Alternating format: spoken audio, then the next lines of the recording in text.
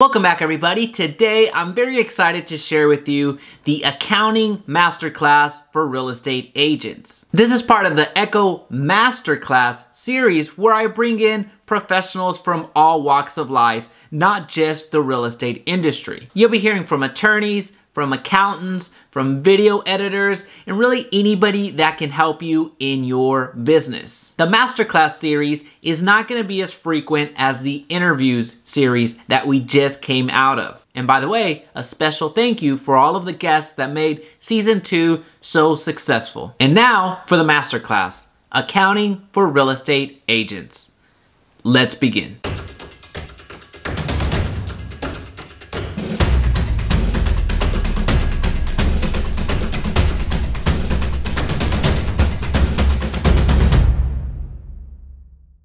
Welcome back, everybody. Today we have a very special guest for you. Today we have the Master of Accounting. We have Jose Zavala. Jose Zavala with ZTX Advisors. Jose, how are you, my friend? I am wonderful, man. How are you doing today? Thank you for having me. I really appreciate it. Thank you. Heck yeah, man. And I feel bad because I get mad when people butcher my name, and then there I go. They're gonna take my Mexican card away because I just butchered that one so badly. But anyway, Jose, man, I appreciate you being on. I remember meeting you down in Houston when I did a presentation for some agents, and we just hit it off. We've become good friends, I'd like to think. If not, I just want you to at least nod your head and acknowledgement for a quick second, because I need affirmation. But anyway, Jose, hey, it's accounting, and you're the master. So I want to learn a little bit about you before we get into the master class. So our master class today is for accounting for real estate agents. So very excited to bring this to the audience. Jose, tell us a little bit about yourself and what you're doing now. Yeah, for sure. So Jose Zavala, or Jose Zavala. So in Houston, Texas, born and raised here. I spent the first probably 10 years of my career working at a CPA firm, so public accounting. So we did everything from small grandma tax returns to big, large corporations, helping them with full service. Being a smaller firm, we did everything for them. I mean, everything, which is good. Gave me a lot of exposure to a lot of small businesses, medium-sized businesses, and things like that. And being kind of the rebel I am, and kind of if I see something new, I want to try it. And so I had suggested a lot of times to my last firm I was at, hey, let's try this, let's try that. This could save some money. This could, this piece of tech could help us. And I just get told no. So I said, you know what? Let me go on my own. Let me figure this out. So I went out on my own for two things. One, to be able to do that, and then two, to focus on finishing up studying for my CPA. So, knock on wood, by the end of the summer, I should have that all done and fully licensed and ready to go. But so yeah, now I have my own firm, ZTX Advisors. We do bookkeeping, taxes, payroll. But what sets us apart is going to be two different things. It's going to be one, the technology consulting. So what pieces of tech can we put into place to help you save some time and money? And two, tax planning. I mean, sitting with you, especially now at the end of the year, to figure out how we can help you save some money. Because once the end of the year hits and it's January, there's very little that can be done besides making up expenses. And we all know that's just straight up fraud.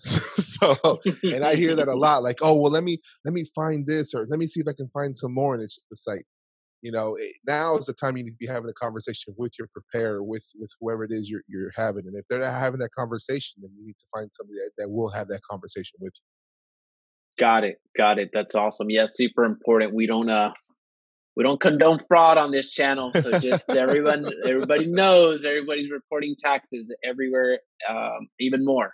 Anyway, So Jose, what's something that, as you know, my audience is more real estate professionals. What's something that they're missing? What's a quick tip what's a quick win that you can provide to the audience? So for me, the one thing I see a lot with a lot of my clients is not keeping track of their records. So record keeping, whether that's receipts, whether that's, income and expenses, all of that. I find a lot of times they just make money, spend the money, and then at the end of the year, they're scrambling to find stuff from drawers and in their wallets and things like that. And you're trying to piecemeal something together. And real estate, being a real estate agent, a real estate investor, whatever it is in this industry, I mean, it is a business, and so we need to know what our income is, which I know everybody knows how much money they're making.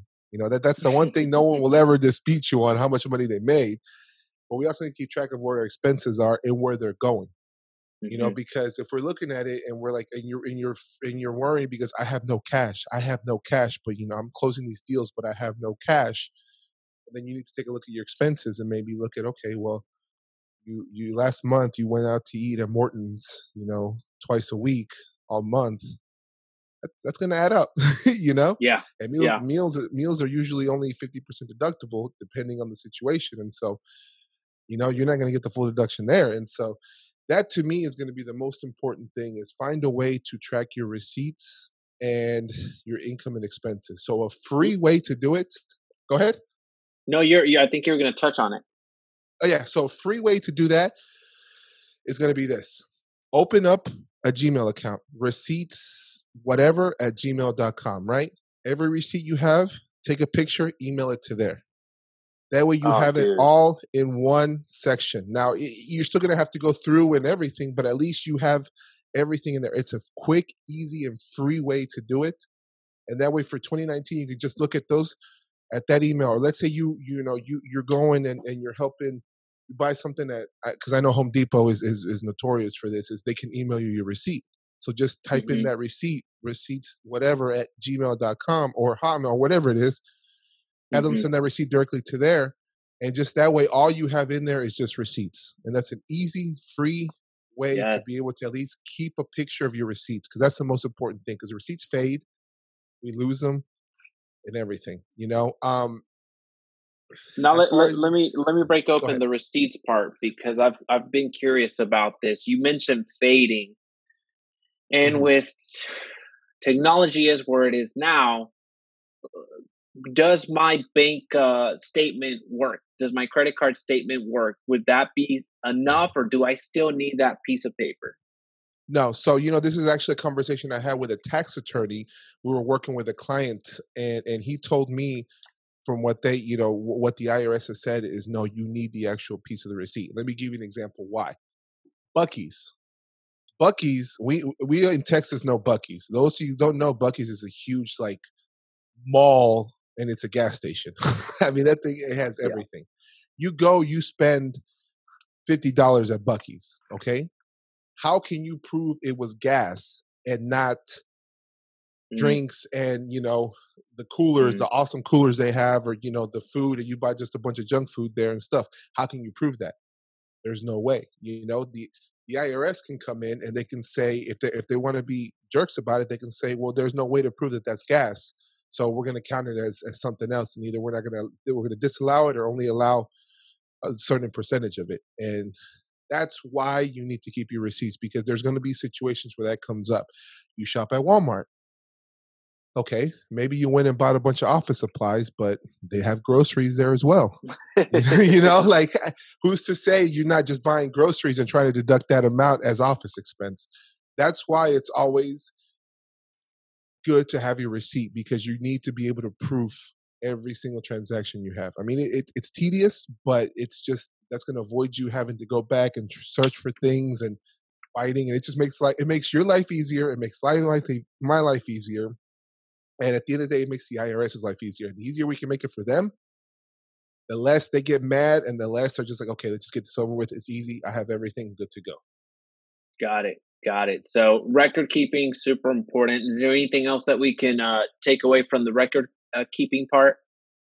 So if you're one of these kind of the free version is for, I would say, for those real estate agents that are just starting out, that kind of doing their thing. But if you guys have an established base and you guys are making a little bit of money and things like that, like, then I would look at actually, you know, one of these paid services for your record keeping. So if you want to just keep records, just keep copies of your receipts, there's softwares like Verify and HubDoc that do that for you.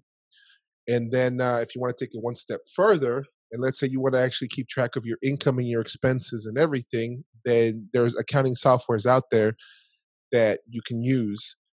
And so the two big ones, of course, are QuickBooks Online and Xero, which I personally use Xero. As you can see in the background, I've got the little sticker right there. You know, that's my preferred one. But if you're looking for a free accounting software that just does a basic accounting, there's one called Wave Accounting, and it's cloud based, but you can only access it on your. I mean, you can access it on your phone, but there's no app for it. But you can actually access it, and as of now, it's free. Now, it just got bought by H&R Block, so I don't know how long it's going to be free. But for now, if you want just an easy way to keep track of your income and expenses, you can do that. You know, and that's important, because then what you do is you connect your bank, you pull your bank feed, all the transactions that come in, and you categorize them by where you think they're going to go. You know, and a lot of some of these applications as well, you know, so they provide you these reports, so you can actually pull, okay, how much income, how many expenses you have, and you're good to go. You know, and then I mean, I can talk about this all day. You know, because then you go one step further, and now there's applications that do that and track your mileage as well. You know, so that's very important, because you need to have a running log. Again, back to documentation, you need to have a running log of you need to prove those trips. You can say, oh, I drove, you know, 20,000 miles.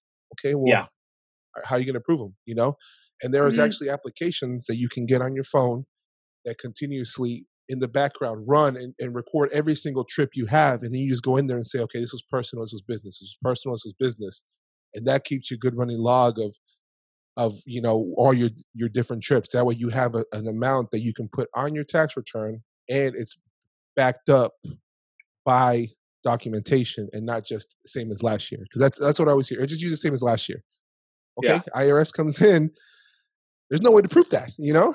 So those apps that run in the background, like MyIQ, those are enough, right? For documentation, from what I've seen and from what I've read, yes, because they have the actual. You can actually go in there and print out the logs to see the trips that you've made.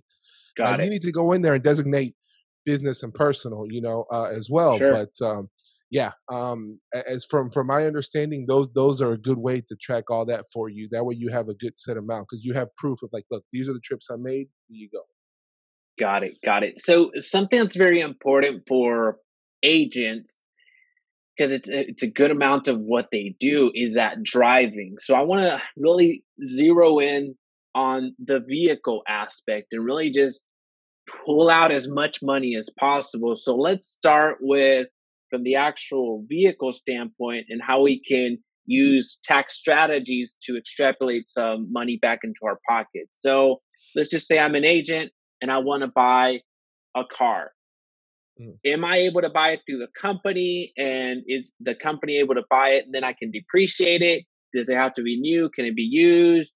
What can you share with us on that? So if you have an actual company, like an LLC or something kind of completely separate, yes, the company can buy it. Now, at the same situation, you also got to take into account to make sure that, you know, what you use for business is business, and what you use for personal is personal. Because for the personal, we can't. Now, if you're going to buy it with the business, and let's say you have an office and you leave it at the office, and you drive your personal car to the office, and then once you're driving around, you actually use a company car and leave it back at the office, and then drive your car home, then you can 100% take the expense related to that car. But you always need to keep into account that, you know, most people don't do that. That's not feasible. I mean, a lot of people work from home. I work from home, you know, so you got to take into that account the personal use and the business use. Now, whenever you get a car, whenever you put a vehicle into service, you actually get to choose between mileage or actual expenses. Okay. And that's when I'm reporting how I'm going Yeah. to benefit from this vehicle, mileage or expenses, actual expenses. Okay. Yeah. And so what you need to do is take a look, because once you make the decision once, you have to stick with that. So there is no going back and forth. So let's say the first year you want to take, you know, you spend a lot of money on tires and things like that. And let's say it comes off where maybe it's the same as mileage. you gotta take into consideration, are you gonna have those same expenses moving forward, next year? Because once you make one election, you gotta stick with that one for that vehicle. Okay, for So that so vehicle, that yeah, so makes sense. traditionally Okay. I've seen a lot of agents, what makes the most sense is the mileage because they're driving around everywhere. They're driving around, showing this house, showing that house, and Right. so the mileage has always come far and above beyond what it is that you could do for that. Got it. Got it. So So when you buy the car, is there some sort of depreciation that we can keep into consideration yeah, from the actual asset? yes. So whenever you do buy the car, you can depreciate it, and but you only get a portion of it just based on the percentage as business. There's a business portion of it. Okay. Okay. Yeah. So let's say you buy a vehicle for just $10,000 and you use it 50% business, you can only depreciate 5,000 of it because that's the portion that's for business. So Got it. It doesn't matter. Does it matter if it's new or used? no. With the new regulations that came out with the Cuts and Jobs Act, you can actually now depreciate. So there are certain like bonus and Section 179 and kind of accelerated depreciations you can take. And now with the new Tax Cuts and Jobs Act, with the new law, you can actually 100% bonus used the vehicle. So no, as long as it's new to you, you can go ahead and take the depreciation. Got it. Got it. As long as it's new to me, Yeah. it's something that can be benefited. Awesome. Awesome. So it doesn't need it. But does the car need to be wrapped? Does it need it? There's nothing. There's no consideration of wrapping it for promotion or anything else like that. It's just, hey, this is my work vehicle, and that's that. As Yeah. long as I'm documenting it. So I do want to make the distinction though that with depreciation is included under expenses. So it's mileage or Mm, depreciation and expenses. Okay, that I want to make that perfectly clear because you can't you can either take one or the other because once you take depreciation, or if you take depreciation, it's going to be actual expenses that you're taking on there. And so somebody like I said with real estate, agents that are out and about, I've seen the most benefit they get is going to be the mileage rate. mileage wins out many times. Okay. Yes, yeah, more often than not because of going around the city, and especially at these metropolitan cities like where you're at up in the Fort Worth, Dallas area, and then here in Houston. I mean, it's a lot of driving around. Yeah. Yeah. Okay. So is there something else that we can touch on the vehicle side that I forgot to cover or ask? And on the actual vehicle side of it, Hmm. off the top of my head, no.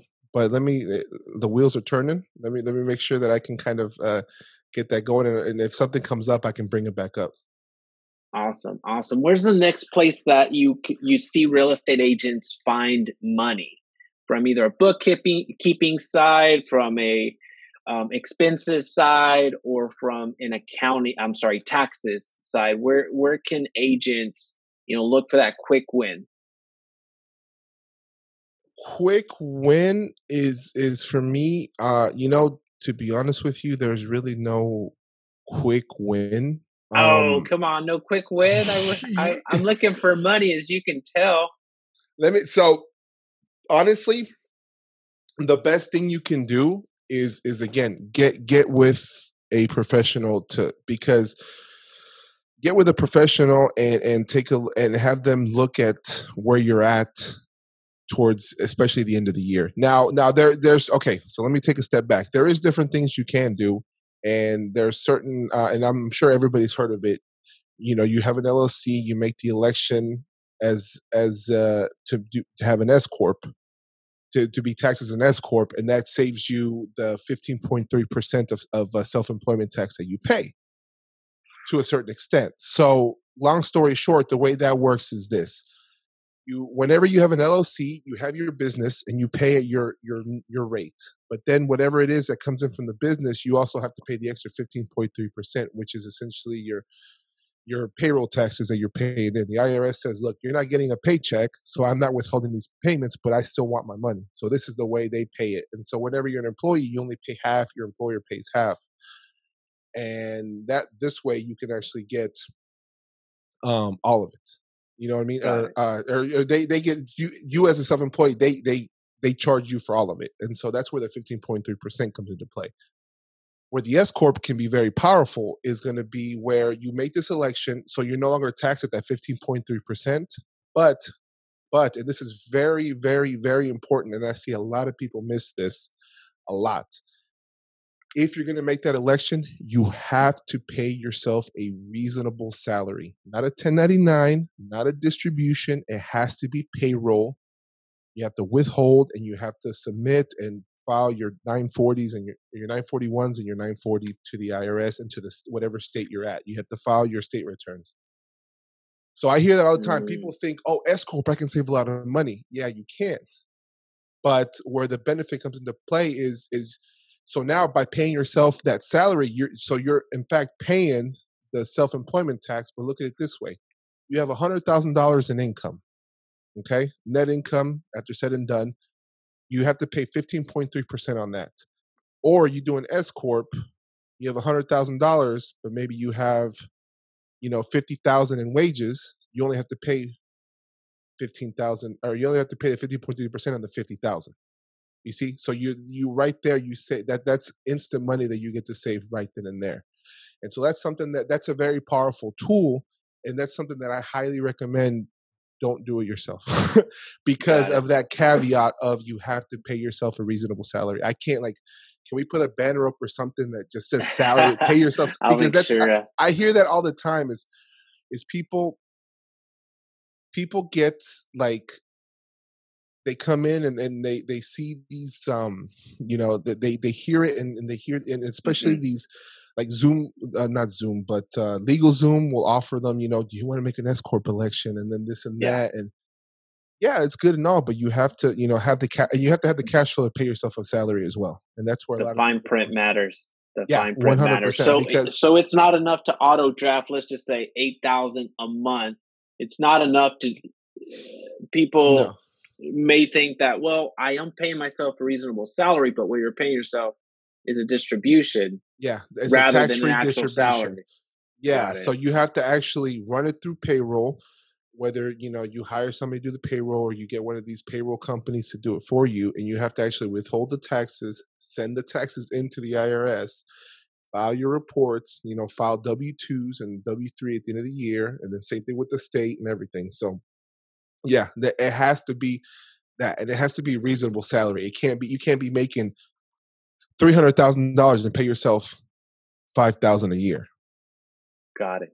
And that's where that's where it gets kind of tricky, because it's not just a simple X amount. You've got to look at the circumstances. You got to look at, it takes a lot of research. And that's where I really am going to say, you guys get with a professional to be able to do that. Got it. 100%. Got it. So as we're working down the income statement, it sounds like what percentage, I know it's a loaded question, but what percentage would you encourage agents to store away for taxes, for tax purpose? I know it varies based off of income, but we see fat commission checks and we think that we have $12,000 when reality we don't. So what do you encourage agents to, all right, well, let's put this away. You may not use all of it, but let's put this away for tax considerations. I always tell people a good amount is usually 35%. 35%. Just I've noticed that's usually okay with some of my clients. They put that away. Now, something I suggest you do as well is something that the IRS actually requires it. So you guys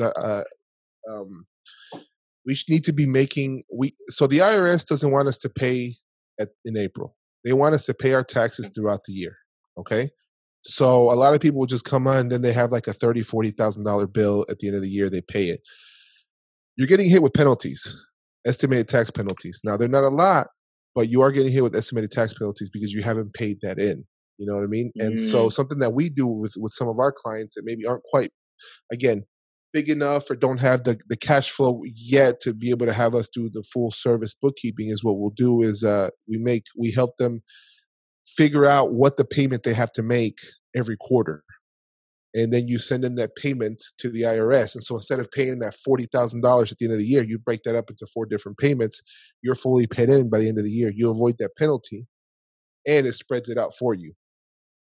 So, Okay, so let me see if I understand that correctly. 2019, well, in a year. You said quarterly, so four times a year, I need to be cutting a check or depositing to the IRS at least 4 times a year.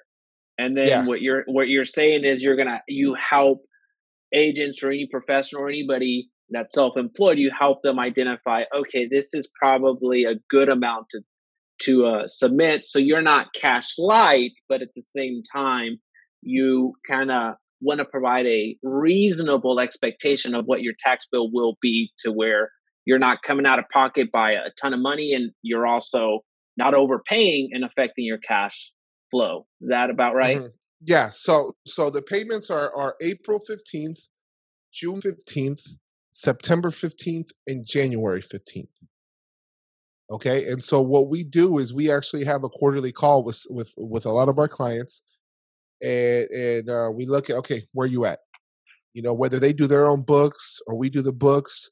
You know, again, there's books, which is, and this Mm-hmm. is huge because there's no way I can't tax plan if you tell me, hey, I think I made this because, okay, I mean, I can whip something together, but then what happens if you forget, you know, X amount, this commission or this commission came in, or you got this coming in from this deal and things like that. So for me, what I do is, like I said, we sit with our clients and every quarter, sometimes half a year, you know, sometimes, you know, it depends on uh, what their circumstances are. But we sit down with them. We're like, okay, this is where you're at. This is what we estimate based on what you made so far. We're gonna shoot it out to December, estimate it out to December, and then we think this is gonna be your tax estimate. So let's go ahead and make this payment at this time, X amount. Come quarter, so that's, you know, before April 15th. And before June 15th, we take a look at it again. Okay, now we have a little bit more data in here, so we can total out, aggregate a little bit more where you're going to be at. So it's a little bit closer. So okay, let's adjust that payment to maybe a little bit lower. September, have that conversation again. Okay, let's go ahead and this is what we need to do. And then again, now is the time, December, because now is where it becomes really powerful because it's like, okay, now we've made these 3 payments. This is how much we're pretty sure now because we're pretty much have everything in order. This is what we think your estimate's going to be. Now let's take a look at how are we going to do that. Okay, is there a piece of equipment you have to buy? There's something, or you need a new laptop. So I have a couple photographer guys who that, you know, they'll call me, hey, I need to buy a new camera. You know, the new X camera came out for 6,000-7,000, and I want to buy it. And okay, you know, if you want to buy it, is that going to help you? You know, because Mm. my thing is don't spend money. You shouldn't run your business trying to avoid tax. Mm-hmm. You should try to make money. I mean, that's the whole point of the business. Try to make money, and so you make your money and you worry about the taxes later, or you worry about the tax as you go. You know, so they call me, hey, I want to buy this piece of equipment. I'm like, yeah, because we can depreciate it.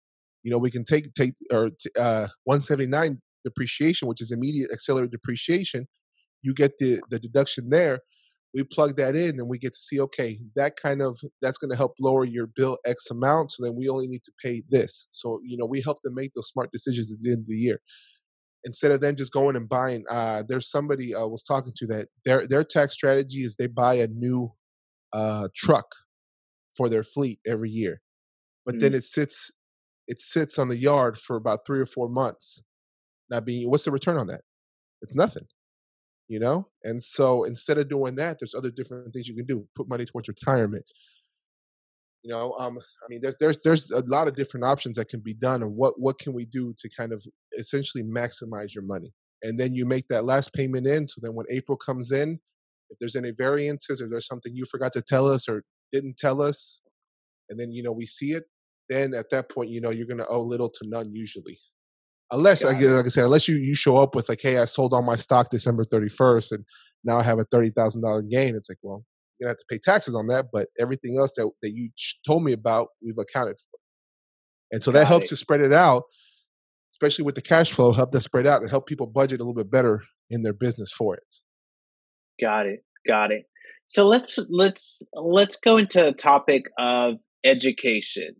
for the real estate agents. There's education that they have to do. So CEs, continuing education credits. Are those, do we just categorize those as expenses, or is there any sort of credits? Is there write-offs? Am I just saying the same thing but just different words? Yeah, you're saying the same thing, but different words. Okay, So yeah, you would it's an expense. It it's an is a business expense. expense. Yeah, it's a business expense, and that's going to be so you're going to have your income, and then under your expenses line should be continuing education, because that's part of the necessity of running the business is you need to keep up with your education. Because I know, if I'm not mistaken, they require a minimum amount every year or a couple years. Correct? Yeah, Yeah. yeah. Same thing with like in my industry, if you're a CPA, if you're an enrolled agent, things like that, there's a minimum amount of education you have to keep up, so that because they want to make sure that you're keeping up to date, not just not keeping up to date. So Cool, cool, cool, cool. So when we get into, I think you briefly mentioned it, or it could have been before we started recording, but when we travel, we're talking about meals, we're talking about the actual travel, the airfare, gas, and all that fun stuff, and then lodging. Are those the same thing? Are those expenses, or is there a certain limit to the type of deductions? Again, I may be repeating myself, but Mhm. I feel that travel is treated differently. Is that right? so there's so if you travel, I mean, if it's necessary, and here's the thing, because I see a lot of people who travel, but you know, you're going to Cancun for a business trip. Mm, I mean, unless you can prove the actual conference and the receipt of the conference and everything, like, a lot of people try to push it through. But if it's a necessary, or if it's something for your business, like if you're going to a conference or something, then by all means, that is a legit expense deduction, which is the same thing, and take it 100%. My only thing is go back to, again, record keeping. Because there's a big conference I go to in Vegas every year. okay. And so the IRS sees, if I don't have the proof to show that I actually paid for the conference and everything, they're going to come in and say, no, that's a vacation. You can't deduct that. You know what I mean? Mm, And so yeah, it just always goes back to the documentation. I mean, if you paid for it and it was for your business, then generally, to help you run your business, generally you can take it. Where it does, where the line gets a little bit iffy, is more like with uniforms and clothing and things like that. Like, mm. you can say that, oh, I need a suit, three-piece suit to go to business. You don't have to. You no, like, yes, you do for the image, but and some people will argue yes, some people will argue no. I'm on the mindset. I'm more on the conservative side. So I say no, because I mean, you don't need a three-piece suit to go sell a house. You can go in shorts and a t-shirt, and go sell. Now, is it going to help you? Yeah, but it's not a necessary business expense. Got And it. that's just how I feel. Like I said, there's different people think different ways, but that's where it gets a little bit tricky, because then people are like, oh, well, I bought this Armani suit because I need to. I mean, that's good, and I'm glad you're investing in yourself, but Yeah. no, we can't take that. You know, Okay. Okay. so Cool. Cool. Cool. Cool. What's something else that you can think of that agents should be aware of? What are they doing wrong? What are they doing right? Where can they improve from a um, tax standpoint? let's see. The record keeping was the biggest one I can think of, but off the top of my head, something else. I will say, if some of the agents actually have um, rental properties that they're a part of, that they own, and they're actually renting out and things like that, there's a real estate designation that you can get, which allows you to take those passive losses. So as when you have rentals, When you have a Mm-hmm. loss, generally you can't take them. Now there's certain situations where you can take up to 25,000 and things like that, and that's kind of depending on the situation. But then normally, for the most part, you can't take those losses. But there's a designation that the IRS gives, which is a real estate professional. Now, just because you are a real estate agent doesn't mean it's not a job title. It's a designation, and so there's certain stipulations for it. And so there's certain tests that you have to meet. But overall, the general concept of it is, more than 50% of your personal services you perform in all businesses during the year must be performed in a real estate business that you materially participate in. So this right off the bat excludes part-time realtors. So, if you have a full-time job and you're a realtor on the side and, you're doing that, because you also have to proof up 750 hours in real estate or business. And that's a lot of Oh, hours to proof up. So, but if you're a full-time real estate agent and you're doing that, you've got houses and you're going out and everything, and you can actually proof that. Now there's a few other things that tests that you have to meet, but those are the kind of two big ones that they look for.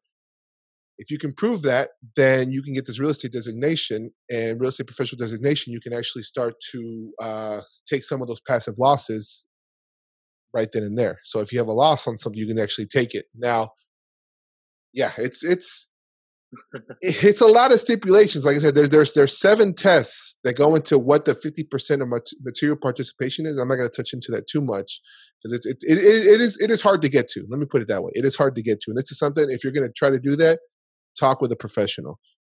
Talk with a professional that knows the real estate industry, because this is something very specific. And if you get it wrong, the IRS is going to come back and hit you with fees and penalties, and on top of this and that. But get with somebody, and the most important thing is 750 hours. And to prove those 750 hours, you have to track your time. You have to track your time. So then again, here we go to some of these.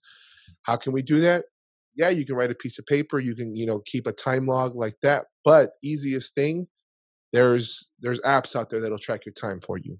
Pretty cheap. There's Harvest, Timecamp, and T-Sheets are the 3 that come to my mind when I think of time tracking, that integrate really well with some of these big software companies, the accounting software companies. So track your time and take a look at it, because it's also, those 750 hours does not include researching new listings. So if you're spending time and you think that you're researching, spend all the time researching stuff, it doesn't count. Like I said, there's a lot of stipulations to it. So it's just kind of a very overview view. And then, this isn't intended to, as full advice that, hey, you have full go because I said so. No. This is just making you aware that that's out there. There's a lot okay. of things you need to get with a professional to make sure that you treat it. But if you do, the easiest way to track those hours is, again, get one of those apps on your phone, track your time. That way you have full proof of what you did. And you can actually put in, okay, this is what I did, this and that, because then the IRS, they're going to ask for that. They're going to ask for that, and you can give it to them. Again, going back Awesome. to keeping records, the most important thing. I'm Record noticing a keeping is the theme. base. I'm Yeah, it's the noticing a base. theme. Awesome. Jose, well, thank you so much for being on and really just imparting so much wisdom on us. Where can people connect with you? So I'm all over the place. LinkedIn, J Zavala 03. If you guys want to search for me, email jzavala@ztxadvisors.com. And then I'm at ZTX Advisors on Twitter, Instagram, and then you can look me up on Facebook as ZTX Advisors. Yeah, I think that. Oh, and YouTube. I don't have my own. I'm not big enough yet to have my own page. So if you guys just look for ZTX Advisors, you'll be able to find me. So Awesome. yeah, I'm all Awesome. over the place, man. Heck yeah. Jose, thanks so much for being on.